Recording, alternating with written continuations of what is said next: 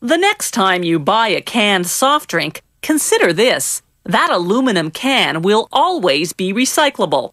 Unlike plastic, aluminum never deteriorates, no matter how often it's melted down and used again.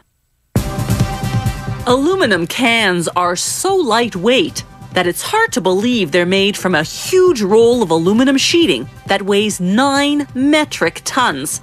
The sheet is about 1.5 meters wide and as thin as construction paper. A roll like this is long enough to make 750,000 drink cans. The sheet feeds into a press that punches out round pieces that'll be formed into cans. The punch press actually performs 2 operations. It punches out a disc 14 centimeters in diameter, then bends it into a cup.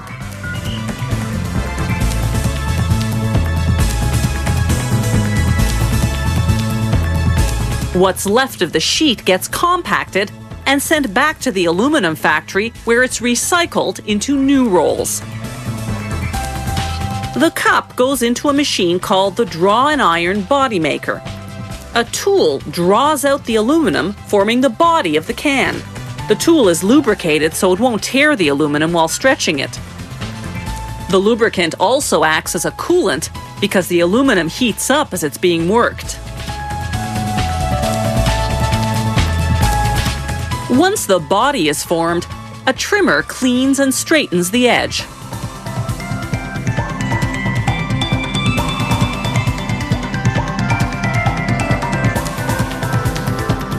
Now the cans move along upside down on the conveyor belt over to the washer.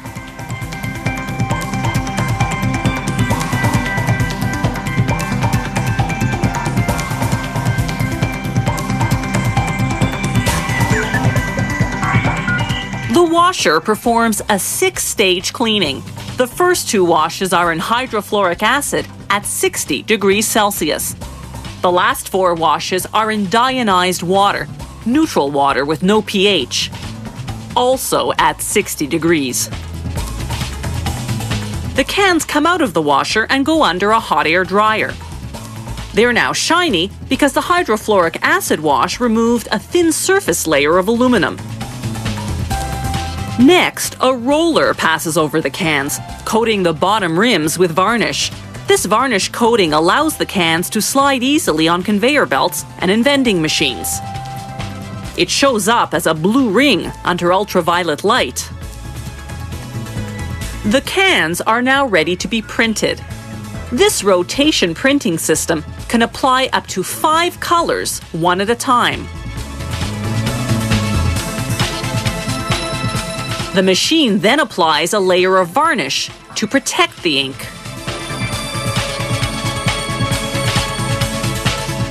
This is what the print and varnish process looks like in slow motion. And here's the actual speed, 1,800 cans per minute. Next, the cans fly through an oven that instantly hardens the ink and dries the protective varnish. The next machine sprays a water-based varnish on the inside of the cans. This creates a barrier between the drink and the aluminum, so the drink won't end up tasting like metal. It also prevents the aluminum from being eaten away from the inside by the acid in carbonated drinks. Next, the cans go through a machine called the necker, which forms a 5-centimeter neck on the can.